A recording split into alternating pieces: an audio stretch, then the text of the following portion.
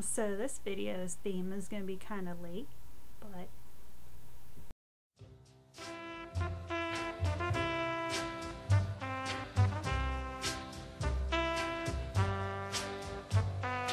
Wishing and hoping and thinking and praying. hey BookTube.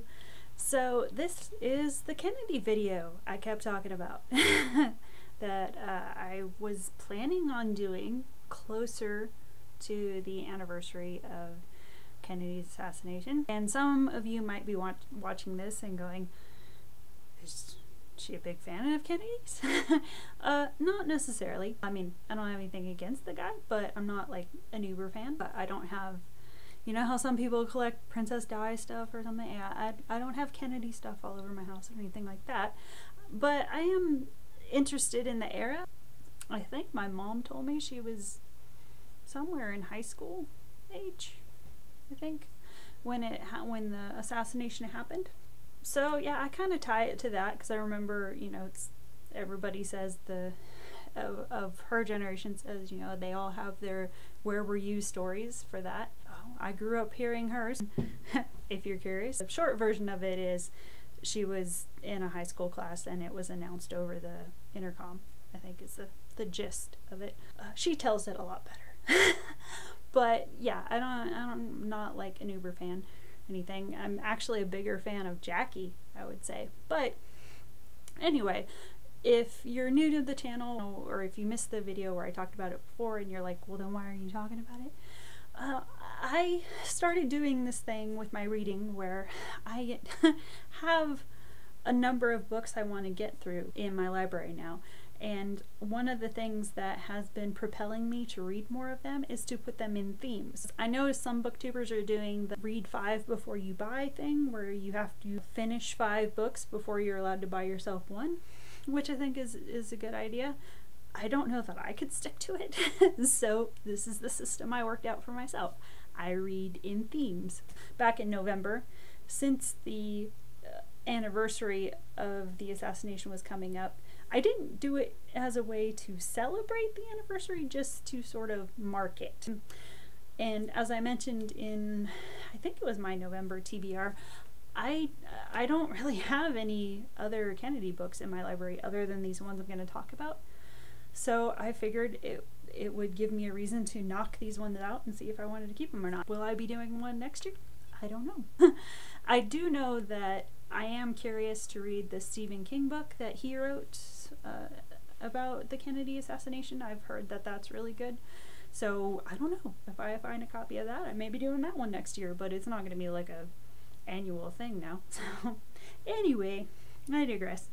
So let's just get into these. The first one I read was Once Upon a Secret by Mimi Alford, My Affair with President John F. Kennedy and Its Aftermath. And the reason I had picked this up is I had seen a news program probably a couple years ago, maybe, where I had heard her talking about the relationship and everything, and something about the way she spoke made me kind of curious about her and the story behind it and everything. So, and then I had remembered they had mentioned something about her working on a book, or it was about to be released or something, and I was like, oh, well, that might be interesting, and then completely forgot about it until maybe a couple months ago. I came across this in, I think this was at the dollar store actually, and I was like, oh yeah, I remember that. And you know, for $1 I figured, what the hell, find out what it is finally. And so I gave it a read. It was alright. I wasn't blown away by anything in here. So this is the memoir she wrote of when she was a teenager and she worked as an intern in the White House.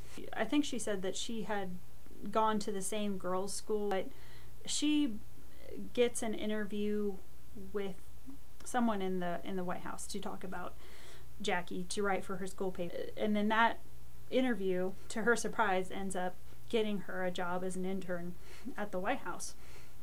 And while she's working there, basically her job is just to answer the phones and redirect calls and mail and things like that. Basically a desk job. In the process of doing that job, she says that she catches the attention of the president, and it starts out, she's invited to these swim parties, and from the swim parties it develops into a relationship.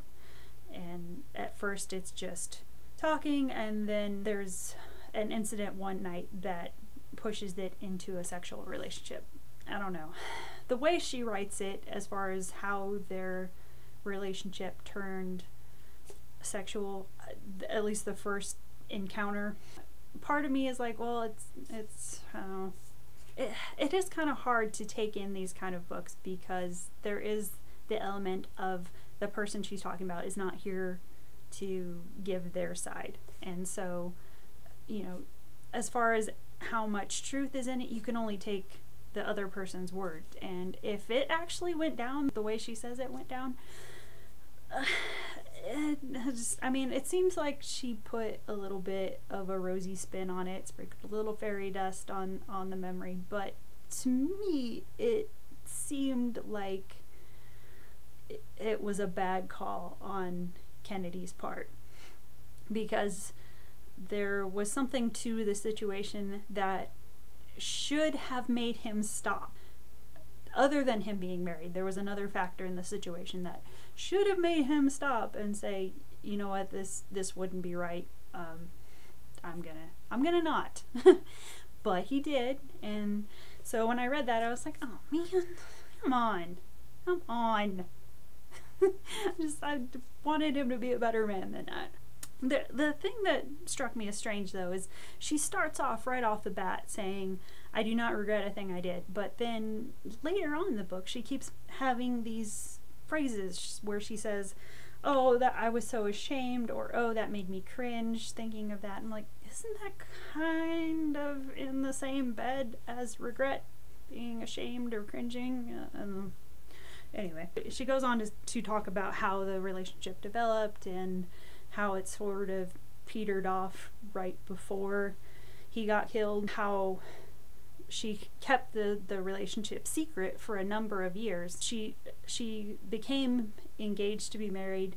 Her fiance found out. She confessed about the relationship just, I think, days or weeks before she was supposed to get married, and it ended up screwing up that whole relationship because her fiance could never come to terms with what she told him. He could never calmly get his head around it. I could kind of understand, because like, what are you supposed to do with that information? So she kind of takes it through her entire life, but it never gets out other than to her husband what happened.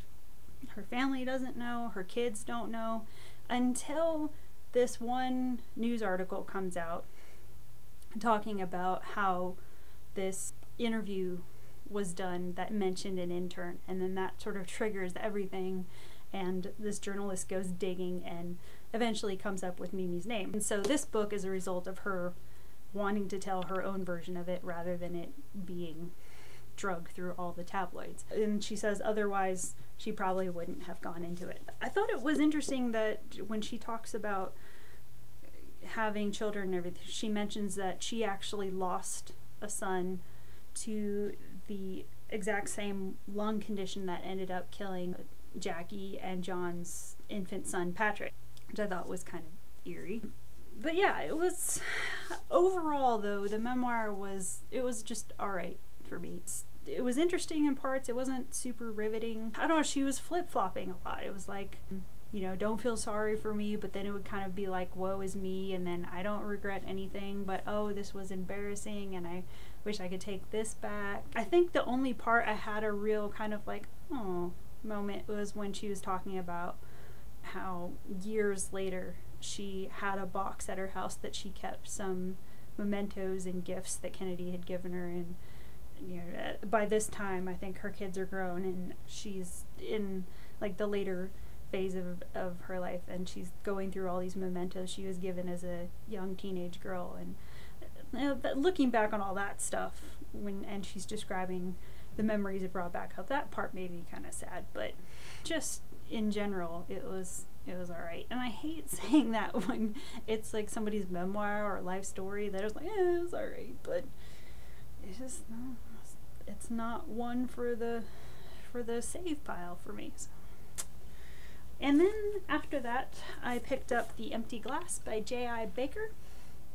And this is a novelization of the night Marilyn Monroe died. It tells the story of Ben Fitzgerald, who works as a coroner for the LA County Coroner's Office. And he's the guy called in to investigate the bedroom of Marilyn Monroe and look at the body and do all that.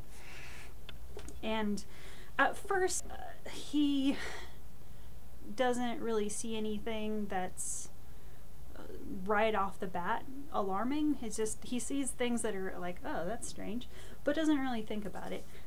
It's not really until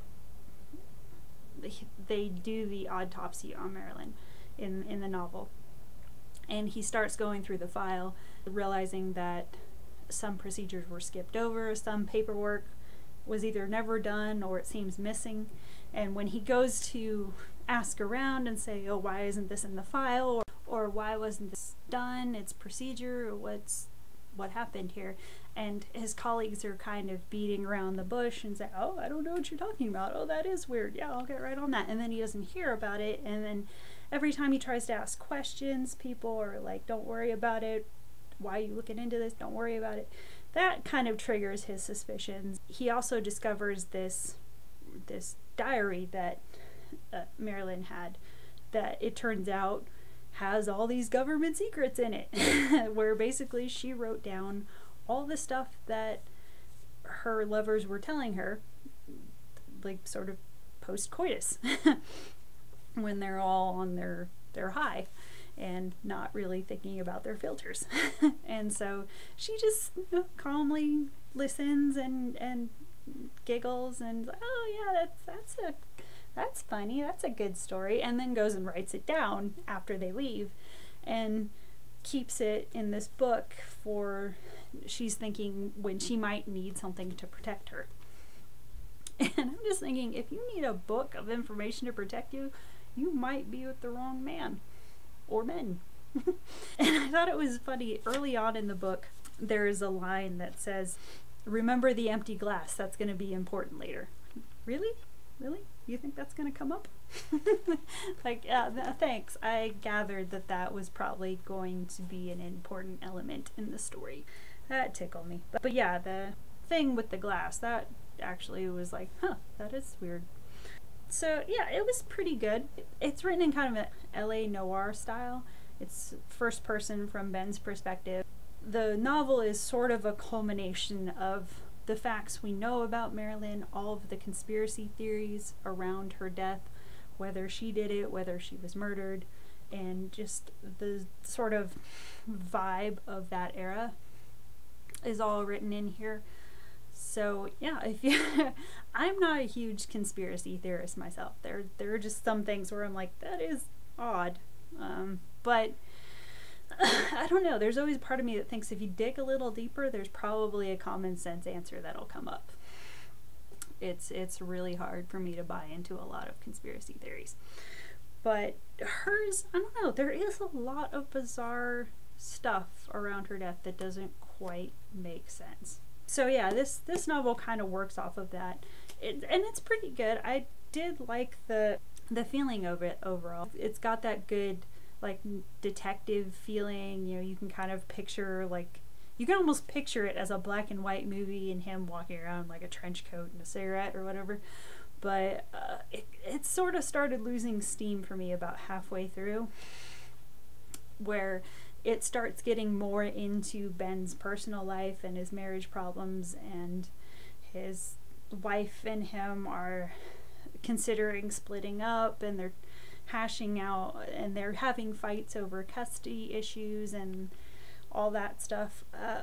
Yeah, that went on a little long for me, as far as, because obviously this book, I mean, it's judging from the cover, it's geared towards people who are going to have an interest in either Marilyn Monroe or just old Hollywood. So if you get too heavy in, like, I don't know, marital problems and custody problems, that's a whole different type of book that might not appeal to the people that picked it up thinking they were going to get a book about 50s LA noir. And so that bugged me. I felt like the relationship stuff with him and his wife went on a bit much and got a bit drug out and a bit whiny.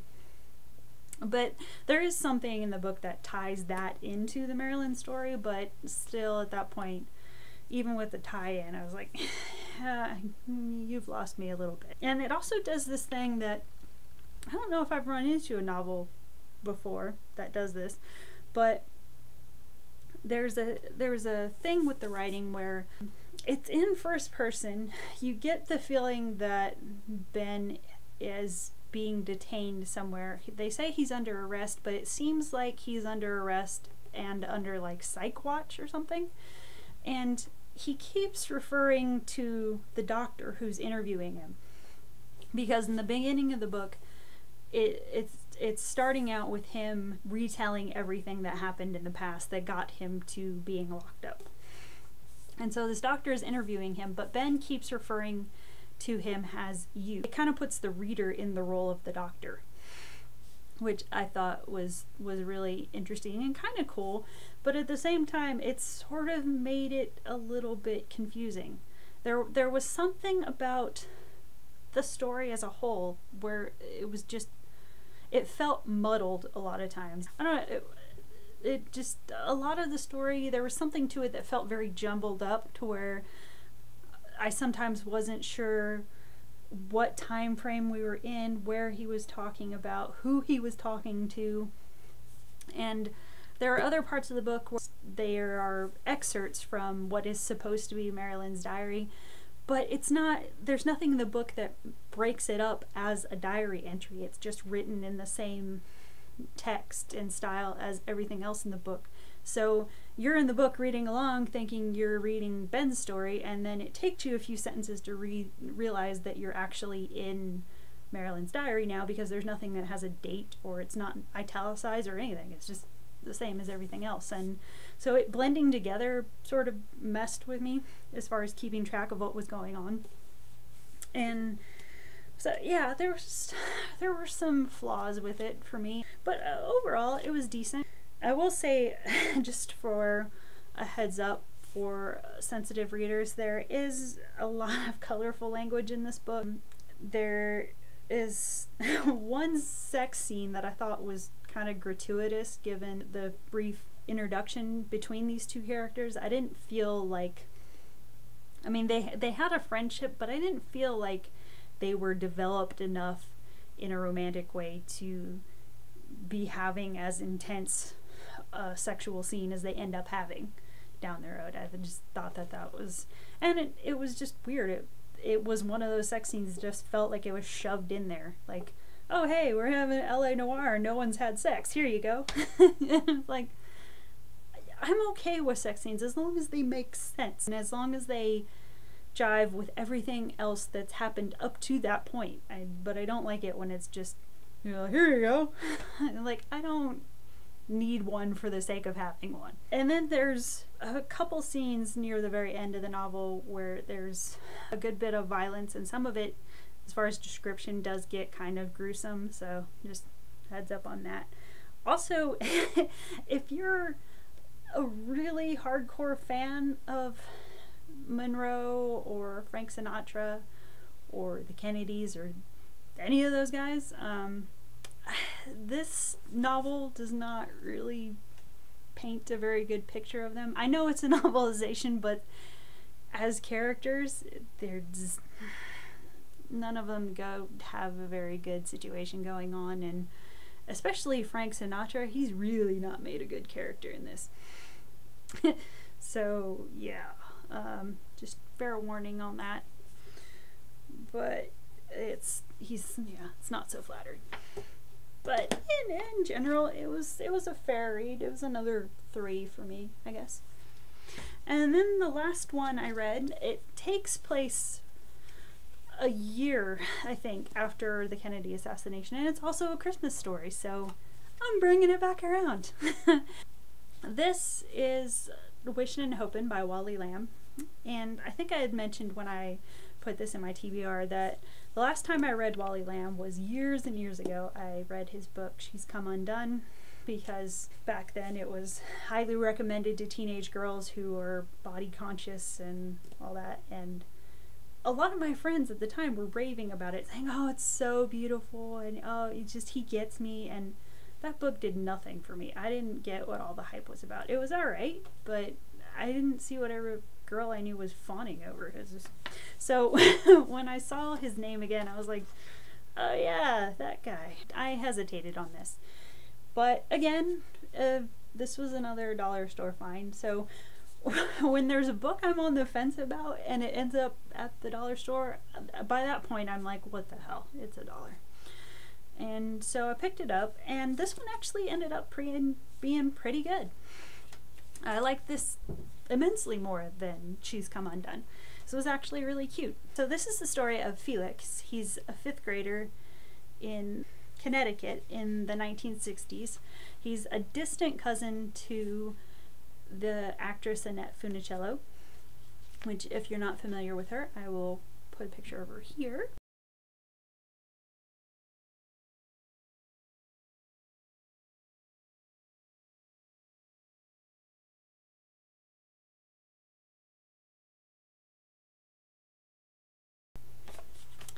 And he also, in the book it says he's supposed to resemble the cartoon character Dondi, which I wasn't familiar with. I was like, I don't know what that means.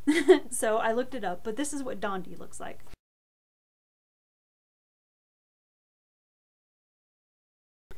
And his parents run a lunch counter stand at the local bus station. And it's basically just this small town story at Christmas time. If you're a fan of the Christmas classic movie of Christmas Story, this has that similar feel to it, of that era. Even with like the narration, it almost reminded me of that, of just the time period and looking forward to a holiday and being that age. It just, everything about it just had that Christmas Story feel to it. And I don't know if it saying A Christmas Story was in reference to it having inspiration from that movie, but there were a good bit of similarities between them, I thought. Not necessarily storyline, just overall feel. So Felix is a 5th grader at this Catholic co-ed school, and he and his best friend Lonnie, they decide one day that they're gonna take down the teacher's pet, Rosalie. And so there's this whole scene of they decide they're going to bring BB pellets to school, and they're gonna spit BB pellets through a straw at Rosalie's head. But Felix gets distracted when he's doing this, because he sees that there's a bat that's flown into the classroom, and so he starts shooting BBs at the bat, and the bat wakes up, starts flying around, freaks out the teacher. Teacher was already a little bit emotionally unstable, and the bat sets her off, and she starts saying it's, you know, spawn of Satan, and freaking out. And so that the other sisters at the school come running in when they hear her screaming spawn of Satan, obviously. So they come running in, and as calmly as they can escort her out and announce to the class that they'll be getting a substitute teacher very shortly. So that happens in the beginning of the story, and that kind of gives you the feel for Felix and Lonnie being at that age where they're still a little bit boyish, but they're starting to enter the puberty stage where the cootie bug is wearing off and girls are starting to become interesting, and they're developing their fascination with boobs, or redeveloping, because I think they're probably born with it but then tuck it away for a little bit. And along with the substitute teacher coming in, the class also gets a Russian foreign exchange student by the name of Xenia. And the first thing Lonnie notices is what he calls Xenia's bazoom booms, which is just, I guess, the polite way of saying she's stacked for a girl her age. And so all the kids are curious about her because she's from Russia, but also because she's from Russia and it's the 1960s, you can imagine their hesitation to get to know her because everybody is filled with communist fear. And what if she's a communist? I mean, she's only like 11, but still. And so all the kids are afraid to make friends with her, even though she comes in and she's like, hey, what's up? And she tries to be really friendly, but they're all hesitant until Lonnie, he decides he's going to get to know her. And they strike up a conversation by teaching each other swear words and inappropriate phrases, I guess, in Russian and English. They start trading back and forth. And then that sort of leads into Xenia being invited to play sports with the boys, and they find out that she's great at dodgeball and baseball. So all of a sudden, all the boys are all for her, but all the girls in the class are like, tomboy freak. But she finds a way to get to them too. But at first they're kind of mean to her and say that she smells like mayonnaise because she conditions her hair with it, and they can't figure out why she eats herring every day for lunch. But yeah, she figures out a way to break through the girls too. And then there's sort of a competitiveness that develops between Xenia and the teacher's pet Rosalie, who are both competing for the role of Mary in the Christmas pageant. And then that leads into the nightmare that the Christmas pageant turns into, because what is a Christmas story without Christmas pageants going horribly wrong? I mean, if you're going to write a lighthearted comedy about Christmas, you gotta throw that in there somewhere, right?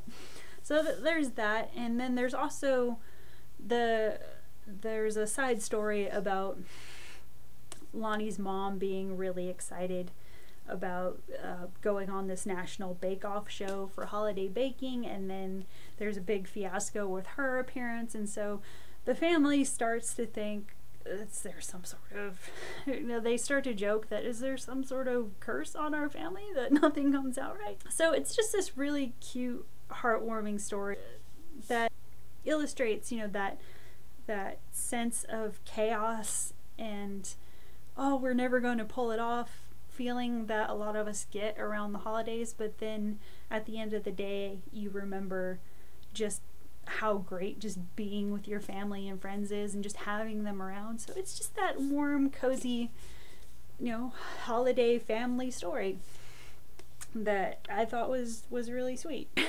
There is one part I will share with you that I thought was pretty funny, since I was mentioning that the two boys in the story, Felix and Lonnie, how they're right around puberty age. There was a part in here that really cracked me up about how Felix one day tries to ask his dad something about sex.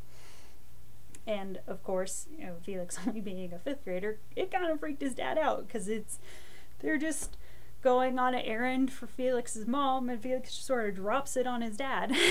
Parents love it when you just drop sex questions on them out of the blue, right?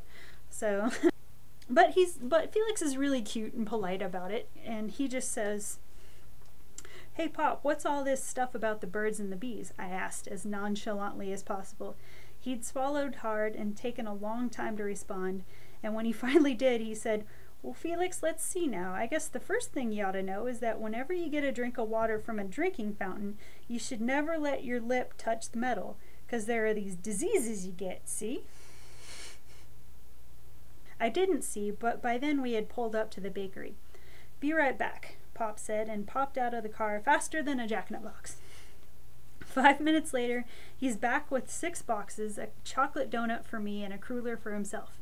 "Here you go," he said. "Let's you and me stuff our faces." Halfway back to the bus depot, I figured out that stuffed faces couldn't ask or answer any more embarrassing questions. Pop's warning about drinking fountains would be both the beginning and the end of his sex ed tutorial. But I gotta say, Felix got it easier than I did when I was a kid. My mom was a pretty conservative Presbyterian. Well, she still is. She didn't really like discussing anything sex related at all. And my dad was very much more the pot smoking hippie type, and my dad dropped a 1970s edition of The Joy of Sex on my lap and said, "Let me know if you have any questions," and then just basically walked out. That was the introduction. And then later down the road, after I had had some of the classes at school, then the discussions got a little bit more in depth. But that was my introduction. So parents, find a gentler way than dropping a 1970s edition of The Joy of Sex on their lap, because it's a little traumatizing to get it all at once like that. But thankfully I figured it out. So that's it, guys. That's all I had for my Kennedy issue, I guess. So yeah, thanks for watching. Sorry this took so long to get up, and we'll see you soon. Bye.